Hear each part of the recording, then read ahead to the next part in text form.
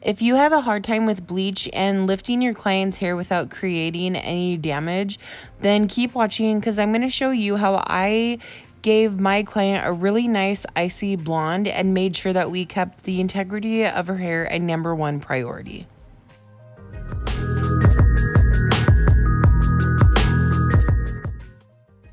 You can also follow me on Instagram at Christy@thecottage. Here's my client's before, and just so you know, I was a little worried about how blonde she wanted to go and about having potentially damaged ends. And so I did do a few strand tests throughout her hair just to be safe and make sure that the integrity of her hair would be safe throughout the process and that we weren't going to run into any potential melting or damage or anything like that. You guys know how scary it can be when you're trying to go really, really blonde and you just sometimes never know what a client's hair has been through, and especially if it's your first time with your client. Like this is my first time with this client. So I feel like sometimes it's just nice to do a strand test to make sure that you know where you're going with the service. The results of her strand test were a little bit concerning, but I just thought about it for a few minutes and I decided to come up with a game plan for her hair.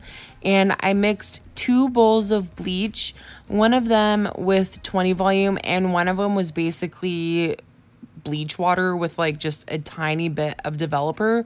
That way it was extremely weak. I didn't really have to worry about it lifting or pushing the hair at all. So I felt confident that if it ended up sitting in the hair for a while, I wouldn't really have to worry about it damaging the hair because it literally had no power to it. So the actual bleach that I'm using on her hair right now is the weaker bleach, just because I know that this is going to be sitting for quite a while, and around the hairline is usually where it ends up being a little bit more fine. So I wanted to make sure that I use something that if it's going to be sitting for a while, I'm not going to have to worry about it.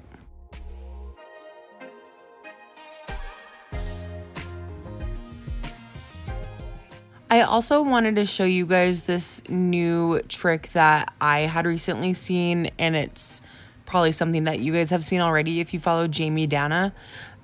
She foils the back part of the hairline backwards, and she actually also foils like the mohawk section backwards, which I don't do that, but I wanted to try this out and see how I felt about it. And it actually is really nice to foil this way just in the back area, because trying to get behind the ears sometimes can be really hard, and trying to get them to bend their head and maneuver around the ears. So I highly recommend trying that out if you haven't. And if you had tried it out, then let me know how you guys feel about it, because we're all learning and trying something new, and this was something that I recently had tried and I actually enjoyed it and felt comfortable foiling back in this area. So if you guys have tried this before too, then let me know.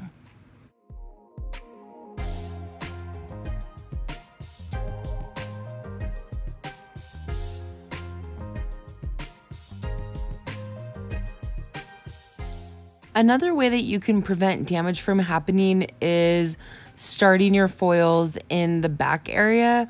That way, if this is processing for like an hour or 2 hours, if you're slow like I am or very meticulous, then sometimes it can take like 3 or 4 hours to foil a whole head, just like this did for me. So if you start in the back area, then this will make it easier for you to be able to wash the foils out if you need to, if they finish processing. Imagine how hard it would be if you start at the top and then work your way down, and then the foils are ready to be washed out. In the top area, you're gonna basically like run water through all the foils. If you take them to the shampoo bowls, and foils are gonna slide down the back area and everything, which trust me, I've done in my younger years of being a hairstylist. So starting in the back has helped a lot, because it just makes it so much nicer that when you want to go pull the foils out or rinse the foils out, it's such an easier and cleaner process than having to do it from the top if your bottom is still processing. By the way, pay attention right now with the towel. I'm taking this very thin piece of hair and I'm wiping the bleach off the ends where I knew that it would melt for sure if it sat on there for too long, just because it's already so light. Please take the time to do this for your clients. Try not to dismiss these little pieces where you feel like it's not that big of a piece, so it's not that big of a deal. Any little piece that's going to snap off, your clients are potentially going to notice, and you're going to notice when you wash their hair out and you see it fall out in the shampoo bowl or get stuck in the drain or come out in the foil or whatever.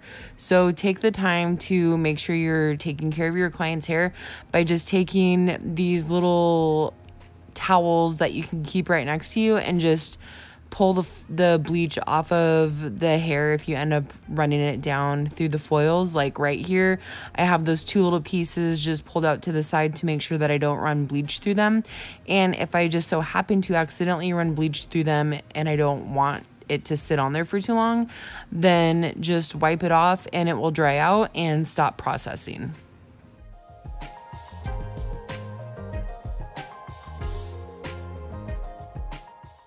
And don't feel bad about taking the time to do these steps. I know that I can be really slow when I do my foil work or honestly any of my bleach work. It's just because I'm so meticulous and want to make sure that I'm taking very good care of my clients' hair. And I have been told over time from multiple people, like, you work way too slow. Your clients aren't going to want to sit there for 6 hours, 4 hours, however long it is to get their hair done, when they can go somewhere else to get their hair done for less time and probably less money, and they probably won't notice the difference in the service.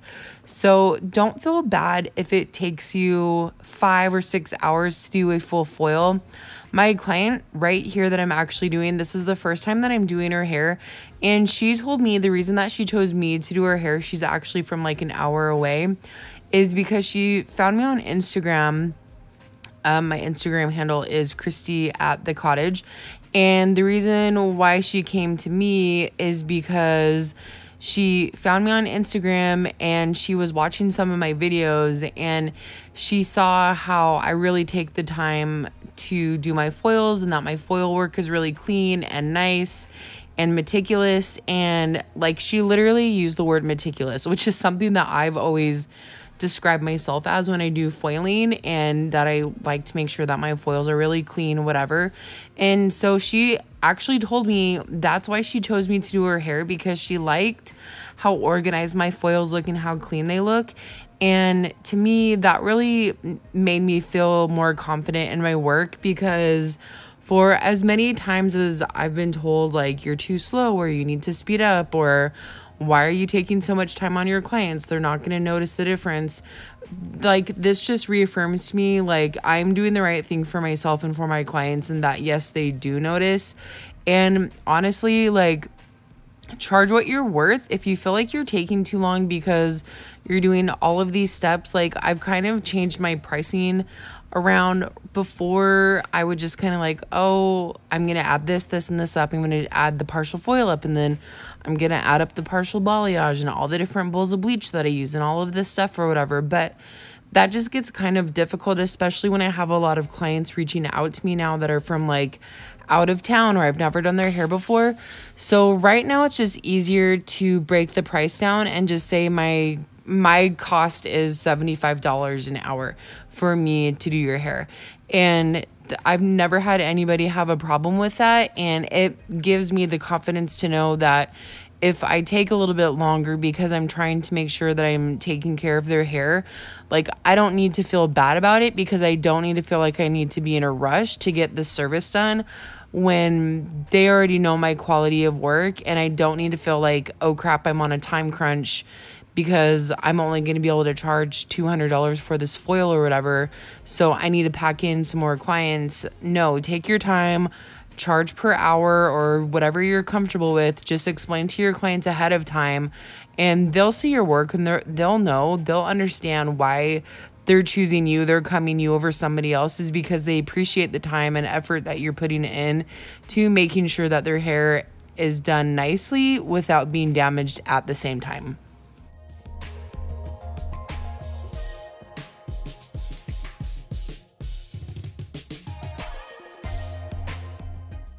Again, the bleach that I'm using on the hairline right here is probably like 5 volume, if that. It's bleach that has been sitting at this point for over an hour, and it's heavily watered down. So there's like hardly any power to it. I don't have to worry that it's going to be too damaging. Sure, if I let it sit there for like hours and hours and hours, like I would probably have to be concerned. But I don't have to worry because it's such a weak bleach that I can let it sit for a little bit with the confidence of knowing that by the time I'm able to check it, that the hair will still be in good condition.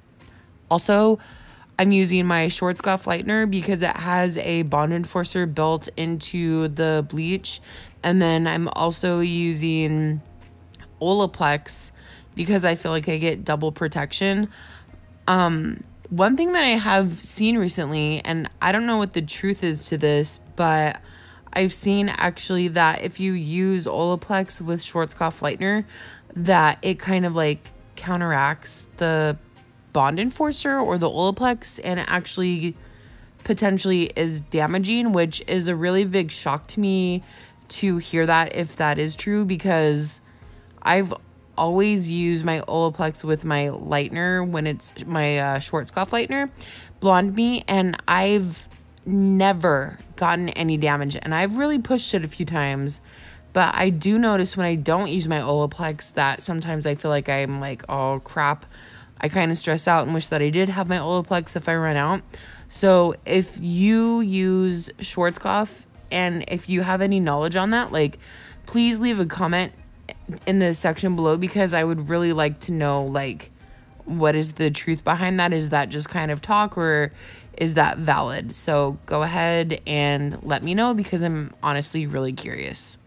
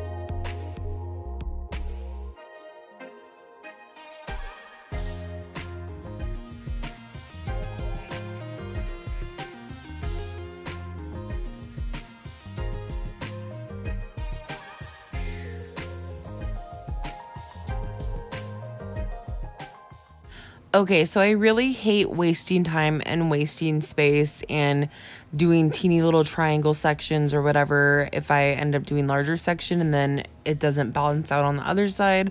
So then I get a little triangle section of a little piece of hair. And so I'm going through and I'm just taking my foil and I'm measuring because I want to be exact. I don't want to waste time with my foiling. So I'm going to start on this side, make sure that this whole section is going to fit, and then I'm going to the other section and make sure that section fits with the foil. That way I'm not like wasting any time or doing little small sections that don't even mean anything other than I'm doing a whole bunch of small sections for no reason.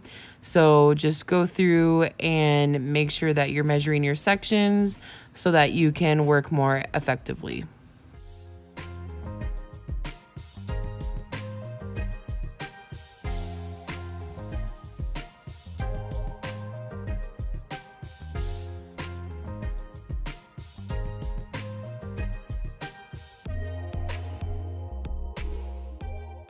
Okay, now that we're getting into the area where she has a little bit more blonde going through the ends, where down towards the nape of her neck, she didn't really have any blonde through the ends of her hair.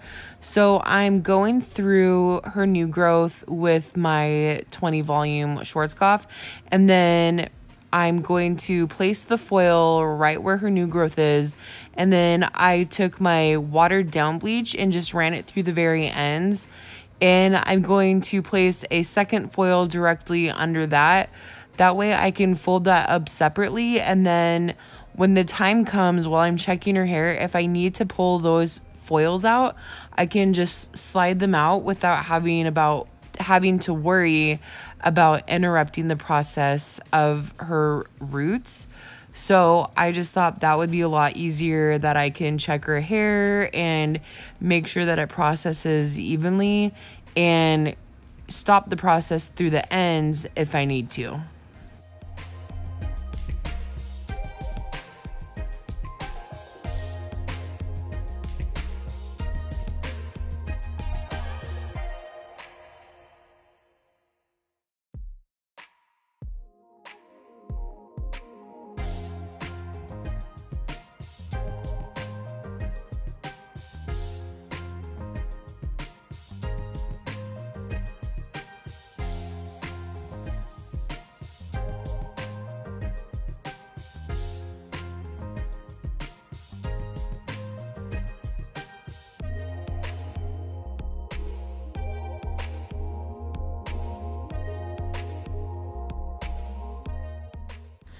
By the way, I think I've mentioned this before, but if you haven't used a board for just basic foil work, I highly recommend it. I don't know about you, but the longer that I do hair, which is probably about 17, 18 years now, roughly, my hand starts cramping really bad just because it's like you're trying to hold the foil in place and whatnot. So try using a foil board to do your work, and I feel like it's a lot cleaner. I feel like I don't have to worry about saturation as much, and then my hand definitely feels a lot better by the end of the day, just because I'm not having to use it or like scrunch it up and try to hold the foil as tight as I normally would. So I definitely recommend getting a board if you haven't tried it.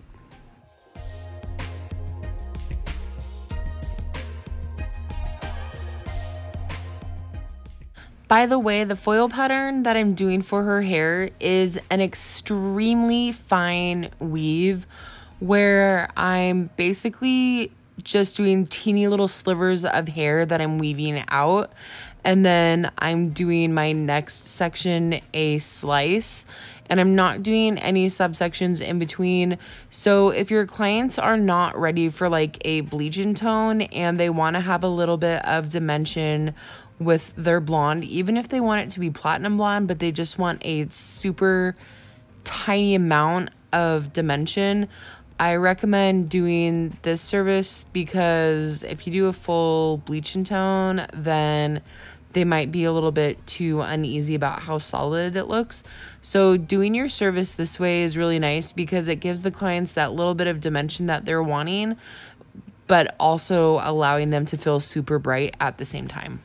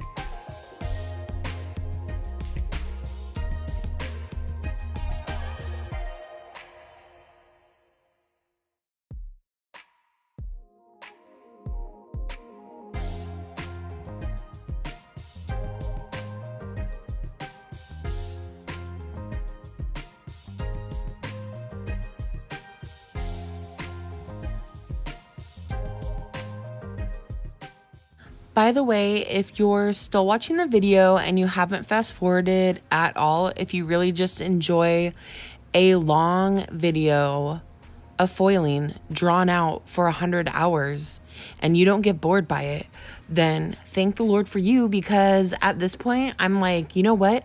This is for all of you guys that leave comments saying that you like watching the whole process and you like the longer videos. I am having a really hard time not cutting out like a whole bunch of this, because I feel like I'm going to lose my views because nobody wants to sit here and watch me foil because I'm thinking to myself like, bitch, I still got the whole top section and the back and we're not even halfway done. So if you're still watching, then congratulations. And you're definitely like one of my favorites.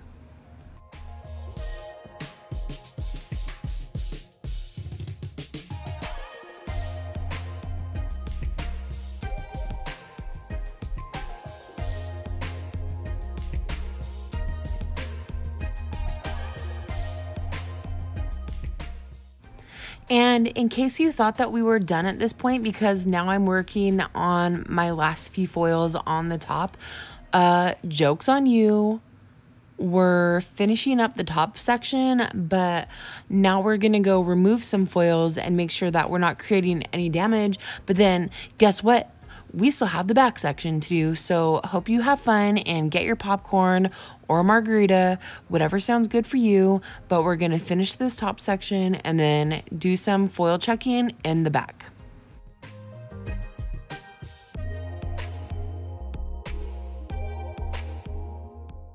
Okay, so here's the section in the back that's been sitting here for quite a while now. And I used to spray down my foils with water trying to cancel out the bleach. But I just realized that the more that the strand is wet, the more it's going to keep processing, or it's going to hit like the natural hair and then it's going to adjust the natural hair color. So now I just like towel out my bleach and then try to like rub it out as much as I can, and that way it will dry out and that will make it stop processing. Also, to be honest, when I was going through and pull testing her hair, her ends actually felt pretty fine, so I really didn't have to pull out the foils quite yet at all. I wanted to show you guys what I mean when I say I watered down my bleach. I just spray it a little bit and add my Olaplex and mix it together.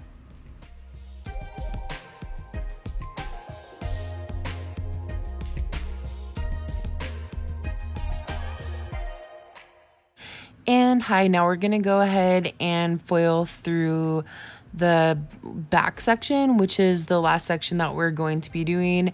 And just so you know, at this point, I believe we had been foiling for probably like 3.5 hours, which, to be honest, is really honestly kind of good timing for myself. So I was actually really shocked that I wasn't like at hour 5 doing her hair. So now we're going to go through and pull out the other section that is already done and ready to pull out. That way we don't cause any damage. And you can see that it's a nice even tone all the way through the ends. So having that weaker bleach really helped with making sure that it lifted evenly, but not over processing and damaging the hair.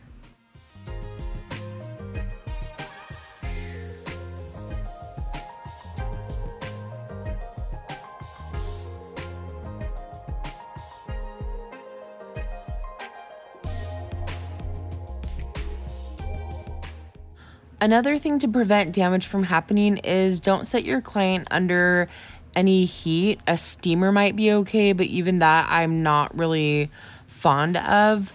Normally the foils underneath are already processing really nicely. You just got to hit the top foils a little bit just to get them to speed up.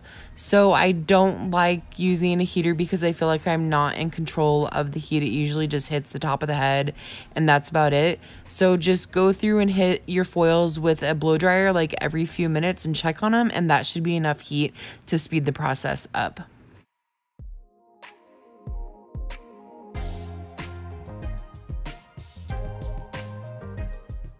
As always, to pre-tone my clients, I'm using Fanola No Yellow shampoo. Okay, so my client has been processing for about 4 or 5 hours or so. And right now we're going to tone her blonde. We were able to get her pretty bright, even though she's naturally pretty dark. So, and she doesn't have any damage in her hair. Right now she's sitting at the shampoo bowl with Olaplex, so it's gonna sit for about 10 minutes or so. She likes to be really bright, but she doesn't really want to be like super ashy. She doesn't want to grab too like cool or anything where the blonde can overtone. So right now, she said she kind of likes it a little beige, but her hair is so dark naturally that I know she's gonna have a lot of warm undertones kind of sneak back through. So we're gonna tone her hair to be cooler, but not like too ashy. I don't want to actually grab gray or anything, but a little bit brighter. So we're just gonna see what I have, and then we'll tone her probably with like a 10V and a little bit of a pearl ash just to keep it nice and cool, but not like too ashy. This is what I used for her hair, equal parts, and then just a teeny little drop of the rose gold. For toning her hair, I pulled away the hairline pieces for like the first few minutes, and then once the rest of her hair was toning, I ended up running it through her hairline just because I didn't want it to overtone. So there's a little tip: if you're toning her hair, make sure you pull like the money piece and right around her temples out, because that will definitely grab really ashy because it's extra porous.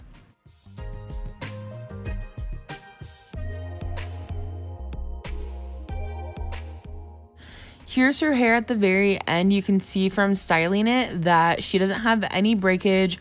Her hair still feels nice and thick and healthy. There's not a whole bunch of flyaways because we melted her hair or anything like that. So it definitely helps to take your time and to use different strengths of bleach and to do all these different treatments to make sure that the hair stays nice and healthy. Oh my gosh. It's so pretty. Yeah. Wow, thank you so much. Yeah. Oh my gosh. And feels really good still. Yeah. Thank you so much. Here's her before again. Definitely had a lot of work cut out for us, quite a few inches of grow out and potentially compromised ends, which we ended up not having any damage. And here's her after in the natural sunlight. You can see that it's so much cooler and nice and icy, not ashy, but just nice and bright. Thank you guys so much for watching. I hope you enjoyed the video, and don't forget to like and subscribe.